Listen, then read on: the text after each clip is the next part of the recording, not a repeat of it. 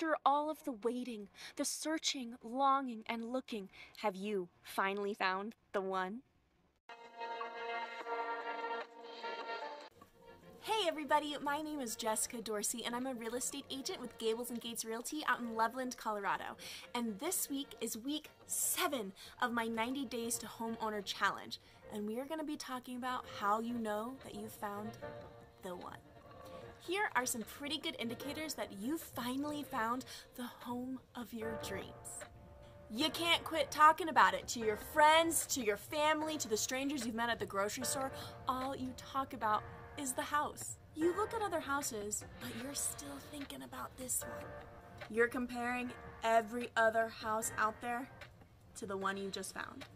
You keep looking at the photos, remembering your time together at your showing. You want to go back inside the house again. You feel defensive about the house. Somebody doesn't like the paint color, you're ready to go to war. You're starting to dream about furniture arrangements. It checks everything off the needs list. You've driven by it 10 times since your showing, which was yesterday. Of course, there's more to home buying than having the warm fuzzies and being able to envision new bar stools. But bottom line, you should feel excited when you finally found the one. Yes, it's gotta meet your needs and fit into your budget, but the old adage is true. When you know, you know. Have you experienced the thrill of buying a new home? Do you want to?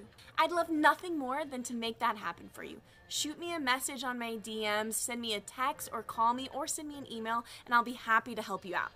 Next week is week 8 in my 90 Days to Homeowner Challenge and we're going to be talking about how to make those sellers an offer they cannot refuse. All right, everybody, see you next week.